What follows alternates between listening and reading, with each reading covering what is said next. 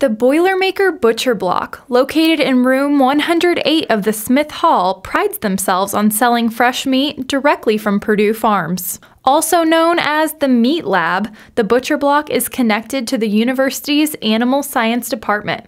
As much as the retail portion of the Meat Slab serves us as customers, the behind-the-scenes educational aspect of the shop serves students even more. Senior Chelsea Heineman hopes to go into veterinary medicine after graduating, and she says she had zero experience before being hired. Working at the Butcher Block has shown her the farm-to-mouth production of all kinds of meat and taught her retail experience as well. I just wanted to see the process from start to finish, and I wanted to know how those processes worked and if what we were eating was safe to eat, if what we were eating is wholesome, if it's good for you.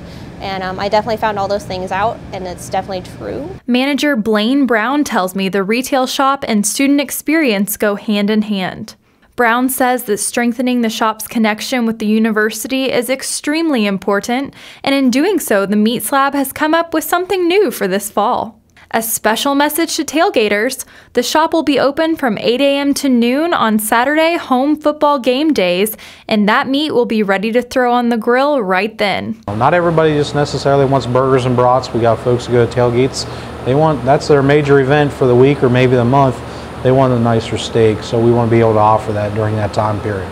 Reporting for Fast Track, I am Taylor Briscoe.